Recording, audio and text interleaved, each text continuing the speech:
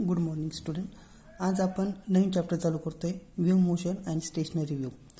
Wave motion study करण्याच्या अगोदर oscillation chapter आपण स्टडी केलेला आहे. तर ऑसिलेशनच्या जे काही बेसिक टर्म्स आहे त्या बेसिक टर्म्स पहिले वाचून ठेवा आणि मग तुम्हाला वेव्ह मोशन काय होईल इझिली समजेल. तर आता वेव्ह मोशन स्टडी करताना आपण पहिले लक्षात ठेवा की जे काही आपण स्टडी करणार ते वेव्हमध्ये आपण सगळे इमॅजिनरी कन्सिडर करणार. म्हणजे असं का सांगतोय मी, कारण की ज्या आपण ऑसिलेशन असेल किंवा पहिले जे काही चॅप्टर बघितले तर आपल्याला वस्तू किंवा जे काही ऑब्जेक्ट आपण बघत होतो किंवा ते दिसत होते. म्हणजे एक्झाम्पल मोशन ऑफ कार असेल, पुलीचे एक्झाम्पल असेल, त्यात आपण ते बघू शकत होतो. पण आता वेव्हमध्ये काय असणार आहे की आपल्याला थोडं ते इमॅजिनेशन करायला लागणार. म्हणजे समजा आपण एक्झाम्पल घेतलं की एखादी स्ट्रिंग आहे, ती स्ट्रिंग आपण समजा एखाद्या वॉलला जर आपण फिक्स केली आणि त्याला ऑसिलेशन दिले तर काय इफेक्ट होणार ते आपल्याला इमेजिन करावं लागणार आहे. म्हणून हा जो काही वेव्ह स्टडी करताना आपल्याला ऑसिलेशनचा स्टडी करणं गरजेचं आहे. मग आता आपण सगळ्यात पहिले पॉईंट बघतोय introduction about the wave motion. मग आता सगळ्यात महत्त्वाचा प्रश्न आपल्याला पडतो की वेव्ह म्हणजे काय. तर बघा, आता वेव्ह म्हणजे काय सांगतो आपण की wave is an oscillatory disturbance which propagate energy and momentum from one place to another place without motion of matter और विदाउट मोशन ऑफ पार्टिकल. म्हणजे त्यात काय सांगतो आपण की वेव्ह हा काय एक प्रकारचा ऑसिलेटरी डिस्टर्बन्स आहे. मग आता डिस्टर्बन्स म्हणजे काय सांगतो आपण की हे काही डिस्टर्बन्स एक फिजिकल क्वांटिटी. इथं आपण बघतोय की डिस्टर्बन्स म्हणजे काही फिजिकल क्वांटिटी, ही एक तर डिस्प्लेसमेंट असू शकते, जसं आपण सिम्पल हार्मोनिक मोशनमध्ये किंवा ऑसिलेशनमध्ये आपण जे काही एसएचएम बघत होतो त्यावेळेस आपण जे काही डिस्प्लेसमेंट असेल पार्टिकलचं हे पण एक डिस्टर्बन्स असेल, किंवा प्रेशर, डेन्सिटी, इलेक्ट्रिक किंवा मॅग्नेटिक फील्ड हे काय तुमच्या प्रकारचे डिस्टर्बन्स आहे. म्हणजे त्याचा अर्थ काय सांगितलं आपण की वेव्ह हे काही प्रकारचे oscillatory disturbance which propagate the energy and momentum. म्हणजे याचा अर्थ काय की वेव्ह ट्रान्सफर होताना काय होते की फक्त एनर्जी आणि मोमेंटम काय होते ट्रान्सफर होते, पार्टिकल ट्रान्सफर होत नाहीये. म्हणून आपण वेव्हला आपण म्हटलं की wave is an oscillatory disturbance. मग आता जर का आपण एक्झाम्पल बघितले वेव्हचे तर एक्झाम्पल वेव्हचे साऊंड वेव्ह असतील किंवा लाईट असतील किंवा इलेक्ट्रोमॅग्नेटिक वेव्ह, त्याच्यात वेगवेगळ्या प्रकारचे वेव्हज येतात, रेडिओ वेव्हज असतील, साऊंड वेव्हज असतील, तर अनेक प्रकारचे वेव्ह आपण स्टडी करणार आहे. मग आता सगळ्यात पहिला आपला पॉईंट येतो म्हणजे प्रॉपर्टीज ऑफ वेव्ह. मग आता आपण जसं वेव्ह बघितलं तर वेव्हच्या काही प्रॉपर्टीज पण असतील. तर वेव्हच्या प्रॉपर्टी काय सांगतो आपण बघा, particle of the medium vibrate simple harmonically about their mean position. Particle of the medium vibrate simple harmonically about their mean position. म्हणजे याचा अर्थ काही समजा आपण एक स्ट्रिंग कन्सिडर केली, या स्ट्रिंगवर हे जे काय पार्टिकल हे पार्टिकल काय होतील त्याच्या मीन पोझिशन अलॉंग काय होत असतील, व्हायब्रेट होत असतील. ठीक आहे. आणि हे व्हायब्रेट होत असताना काय होईल तुमची जी काय वेव्ह तयार होणारी ही काय असेल वेव्हची मोशन असेल. ठीक आहे, वेव्हची मोशन आणि इथं पार्टिकल काय होतं त्याच्या मीन पोझिशन अलॉंग काय होतील, व्हायब्रेट होतील. पण पार्टिकल व्हायब्रेट होताना आपण काय सांगतो पार्टिकल डू नॉट ट्रॅव्हल. म्हणजे याचा अर्थ काय, हे जे काही इथले पार्टिकल या स्ट्रिंगवरचे पार्टिकल काय होणार नाही, ते व्हायब्रेट फक्त व्हायब्रेट होतील, ते ट्रॅव्हल होणार नाही. थर्ड पॉईंट आहे the wave energy is transfer to the neighbouring particle. मग आता पहिल्या पार्टिकल जी काही एनर्जी असतील, एनर्जी काय होईल दुसऱ्या पार्टिकलला प्रोव्हाइड केली जाईल. सिमिलरली ते नेबरिंग पार्टिकल एनर्जी काय होतील प्रोव्हाइड करतील, पण पार्टिकल ट्रॅव्हल होणार नाही. त्यानंतर फोर्थ पॉईंट आहे in homogeneous medium the velocity of wave in all direction and all time is same. म्हणजे याचा काय सांगतो आपण की समजा होमोजिनियस मीडियम असेल, म्हणजे समजा आपण एअर कन्सिडर केलं तर त्या ठिकाणी काय असेल जे काय प्रत्येक पार्टिकलची काय व्हेलॉसिटी असेल तर ही व्हेलॉसिटी कशी असेल सेम असेल आणि प्रत्येक टाइमला पण कशी असेल सेम असेल. त्यानंतर नेक्स्ट पॉईंट आहे velocity of particle during oscillation is different at different position. म्हणजे बघा याचा अर्थ काय सांगतो आपण की ज्यावेळेस आपण ऑसिलेशन स्टडी केला त्यावेळेस काय सांगतो आपण आता ज्यावेळेस पार्टिकल काय होणार तुमचं की ऑसिलेशन परफॉर्म करणार, ऑसिलेशन परफॉर्म करताना प्रत्येक पार्टिकलची जी काही व्हेलॉसिटी असेल कशी असेल वेगवेगळी असेल. आणि लास्ट आहे की ज्यावेळेस पार्टिकल ऑसिलेशन परफॉर्म करणार आहे आणि ज्यावेळेस तो मोशनमध्ये येणार त्यावेळेस काय असेल की प्रत्येक वेळेस त्याचा जो काही फेज आहे हा फेज काय होईल चेंज होईल. तर फेज म्हणजे आपण जनरली काय सांगतो की the phase means the state of the किंवा position of the particle at a given instant. म्हणजे एका पर्टिक्युलर इन्स्टंटला पार्टिकलची पोझिशन काय ते आपण काय करत असतो डिफाईन करत असतो, त्याला आपण फेज म्हणतो. म्हणजे ह्या जे काही बेसिक प्रॉपर्टी हे असतात तुमच्या वेव्हच्या. मग आता वेव्हचं बेसिक इंट्रोडक्शन झाल्यानंतर आपण नेक्स्ट पॉईंट बघतोय क्लासिफिकेशन ऑफ वेव्ह. मग आता वेव्ह क्लासिफाय करताना काही त्याच्या बेसिक काही फॅक्टर्स असतात, त्या फॅक्टरला कन्सिडर करूनच आपण काय करतो वेव्हचं क्लासिफिकेशन करतोय. त्यामध्ये सगळ्यात पहिला फॅक्टर येतो म्हणजे on the basis of necessity of the medium. त्यामध्ये पहिली कंडिशन आहे किंवा पहिली वेव्ह आहे ती म्हणजे मेकॅनिकल वेव्ह. मग आता मेकॅनिकल वेव्ह म्हणजे काय, the wave which require a material medium for their propagation is called as a mechanical wave. म्हणजे अशा वेव्ह की ज्या वेव्हला काय असते, मीडियमची गरज असते, त्याला आपण म्हणतो मेकॅनिकल वेव्ह. एक्झाम्पल आहे साऊंड वेव्ह. म्हणजे आपल्या सगळ्यांना माहिती की जर का आपल्याला साऊंड ट्रान्सफर करायचं असेल किंवा त्याला प्रोपोगेट करायचं असेल तर मीडियमची गरज पडते. म्हणजे आपण एअर हे काही प्रकारचं मीडियम आहे. त्यानंतर सेकंड आहे non mechanical wave. The wave which do not require any material medium for their propagation is called as a non mechanical wave. Example आहे लाईट वेव्ह किंवा आपण इलेक्ट्रोमॅग्नेटिक वेव्ह पण सांगतो. इलेक्ट्रोमॅग्नेटिक वेव्हला कोणत्याही प्रकारची मीडियमची गरज नसते. म्हणजे एक्झाम्पल जर का आपण कन्सिडर केलं की सनपासून जे काही इलेक्ट्रोमॅग्नेटिक वेव्ह जातात तर हे ट्रान्सफर होत असताना त्यांना कोणत्याही प्रकारची मीडियमची गरज नसते. थर्ड आहे मॅटर वेव्ह. मॅटर वेव्ह म्हणजे काय असतं की the wave associated with any object when it is in motion. म्हणजे याचा अर्थ काय की ऑब्जेक्टची जी काही मोशन असेल किंवा त्याला जी काही वेव्ह असेल त्याला आपण काय म्हणतो, मॅटर वेव्ह म्हणतो. त्यानंतर सेकंड क्लासिफिकेशन आपलं on the basis of frequency range. बघा आता ज्यावेळेस आपण वेव्हचं क्लासिफिकेशन करतो त्याच्यामध्ये हा महत्त्वाचा पॉईंट तो म्हणजे फ्रिक्वेन्सी रेंज. मग आता फ्रिक्वेन्सीच्या रेंजनुसार जे काही वेव्ह त्याचं क्लासिफिकेशन पडतं सगळ्यात पहिले इन्फ्रासोनिक वेव्ह. इन्फ्रासोनिक वेव्ह म्हणजे काय की अशी फ्रिक्वेन्सी की जी 0 आणि 20 हर्ट्झच्या मध्ये असेल त्याला आपण काय म्हणतो, infrasonic wave.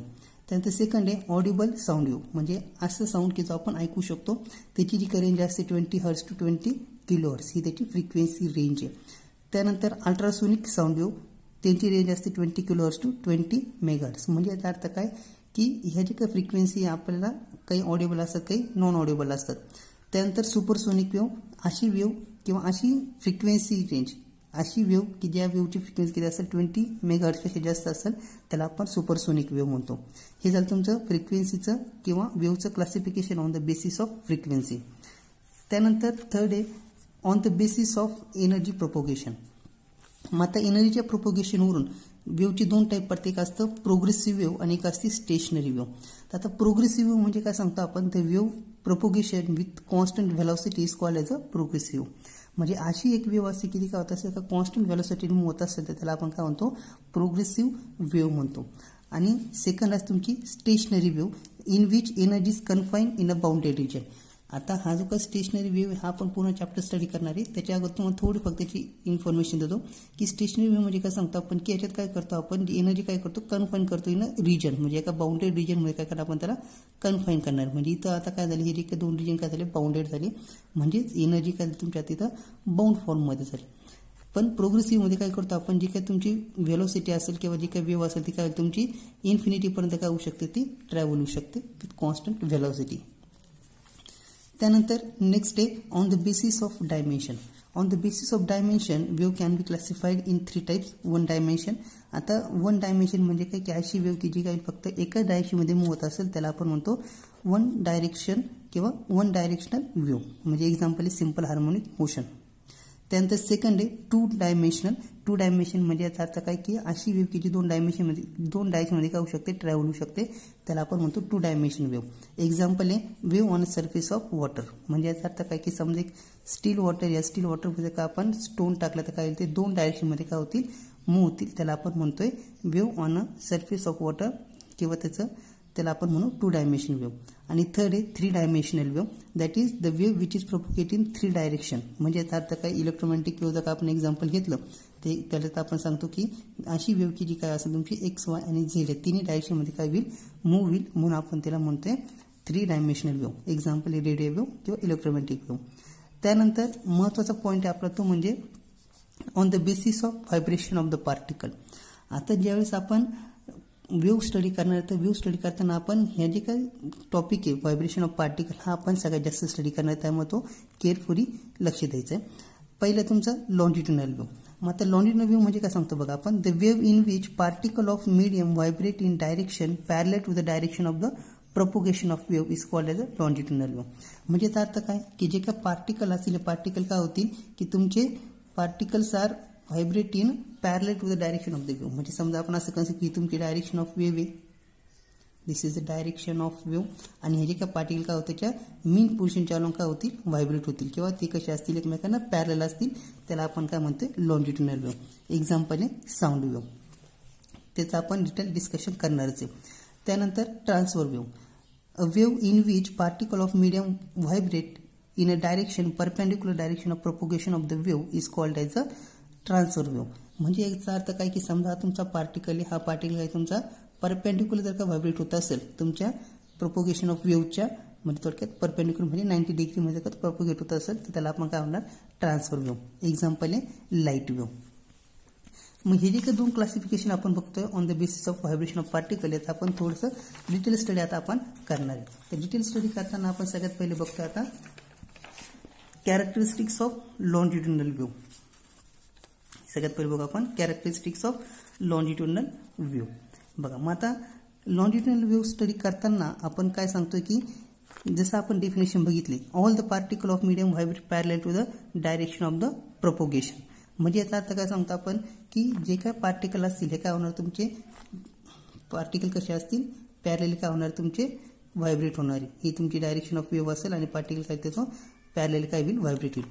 When the longitudinal wave pass through the medium, it divide into alternate compression and refraction. बघा आता ज्यास तुमची लॉन्जिट्युडिनल वेव्ह एखाद्या मीडियम मधून ट्रान्सफर होणार आहे तर त्यास काय होईल ती अल्टरनेट कॉम्प्रेशन आणि रेफ्रॅक्शन काय करणार आहे फॉर्म करणार आहे. मग आता कॉम्प्रेशन म्हणजे काय की असा रिजन की कसा असेल which is region of high density और हाय प्रेशर. म्हणजे समजा आपण एक्झाम्पल की सपोज हा तुमचा काहीतरी मीडियम आहे आणि इथं सपोज आपण काय करतोय की आता हा जो काही रिजन असेल की ह्या रिजनमध्ये जर का खूप डेन्सिटी जास्त असेल त्याला आपण म्हणा कॉम्प्रेशन. समजा या पॉईंटमध्ये का तुमच्या जे काय एअर आहे हे समजा तुमचं रिजन किंवा त्या ठिकाणी डेन्सिटी कमी असते त्याला आपण करणार रेफ्रॅक्शन. सिमिलर इकडे काय असेल तुमचं पुन्हा कॉम्प्रेशन. म्हणजे याचा अर्थ काय सांगतो आपण की लॉन्जिट्युडिनल वेव्ह तयार होत असताना किंवा ती ट्रॅव्हल होत असताना काय होत असतं मीडियम कॉम्प्रेशन आणि रेफ्रॅक्शनमध्ये काय होत असतो डिवाइड होत असतो. दिस इज कॉम्प्रेशन रेफ्रॅक्शन. किंवा काही ठिकाणी तुम्ही त्याला या फॉर्ममध्ये पण रिप्रेझेंट करू शकतात. दिस is compression region of high density, this is a rarefaction, this is compression, this is rarefaction. म्हणजे याचा अर्थ काय सांगतो आपण की कॉम्प्रेशन आणि रेफ्रॅक्शन हे काय होत असतं तुमचे लॉन्जिट्युडिनल वेव्ह मध्ये फॉर्म होत असतात. त्यानंतर कॉम्प्रेशन रेफ्रॅक्शन फॉर्म्स वन सायकल. मग आता ज्यावेळेस तुमचे कॉम्प्रेशन आणि रेफ्रॅक्शन जे असेल म्हणजे समजा आपण थोडक्यात ते वेव्हच्या फॉर्ममध्ये आपण रिप्रेझेंट केली तर हा जर का तुमचं कॉम्प्रेशन आणि रेफ्रॅक्शन याच्यापासून जी काही वेव्ह तयार होणार आहे किंवा एक सायकल तयार होणार त्याला आपण काय म्हणणार आहे one cycle of the longitudinal wave. Next is distance between two successive compression and रेफ्रॅक्शन R called as a wavelength. बघा म्हणजे काय सांगतो आपण की समजा कॉम्प्रेशन टू कॉम्प्रेशन हे जे काही दोन रिजन हे जे काही डिस्टन्स असेल distance between compression to compression किंवा असं आपण म्हणू compression to compression is called as a wavelength किंवा रेफ्रॅक्शन टू रेफ्रॅक्शन पण काय म्हणणार आपण वेव्हलेंथ. त्यानंतर ज्यावेळेस लॉन्जिट्युडिनल वेव्ह असेल तर लॉन्जिट्युडिनल वेव्हमध्ये compression and रेफ्रॅक्शन R responsible for the transfer of energy. म्हणजे एनर्जीच्या ट्रान्सफरसाठी कॉम्प्रेशन रेफ्रॅक्शन काय असतात रिस्पॉन्सिबल असतात. त्यानंतर longitudinal wave travels through solid liquid and gases. आता जे काय तुमची लॉन्जिट्युडिनल वेव्ह म्हणजे समजा आपण एक्झाम्पल बघतो की साऊंड वेव्ह. साऊंड वेव्ह आपल्याला माहिती आहे की साऊंड वेव्ह हे सॉलिड लिक्विड अँड गॅसेस म्हणून काय होत असतात ट्रॅव्हल होत असतात. म्हणजे याचा अर्थ काय की longitudinal wave can be travel in solid liquid and gases also. Next is longitudinal wave shows the property of elasticity of volume that is bulk modulus. बघा विद्यार्थी मित्रांनो ज्यास आपण इलास्टिसिटी चॅप्टर स्टडी केला त्याच्यामध्ये आपण काही मॉड्युलस स्टडी केले होते. त्याच्यामध्ये जो का बल्क मॉड्युलस म्हणजे थोडक्यात आपण त्याला म्हणतोय इलास्टिसिटी ऑफ व्हॉल्यूम किंवा त्याला आपण म्हटलं बल्क मॉड्युलस ही प्रॉपर्टी काय करत असतात लॉन्जिट्युडिनल वेव्ह शो करत असतात. त्यानंतर नेक्स्ट पॉईंट आहे there is a change in pressure and density.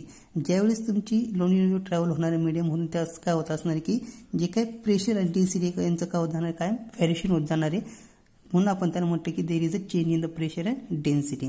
And last is it cannot be polarise. म्हणजे आपण काय सांगतो की जे काही लॉन्जिट्युडिनल वेव्ह आहे हे आपल्याला पोलराइज करता येत नाही. म्हणजे याचा अर्थ काय की समजा आपल्याला साऊंडला एका रिजनमध्ये आपल्याला त्याला रिस्ट्रिक्ट करता येत नाही.